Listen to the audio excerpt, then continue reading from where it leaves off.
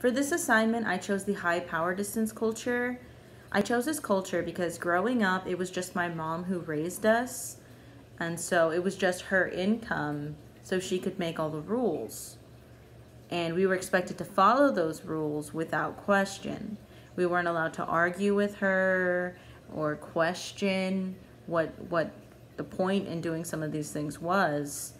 If we wanted to go somewhere or do something, we had to ask my mom, and if she said no, then it was no. You couldn't bargain with her.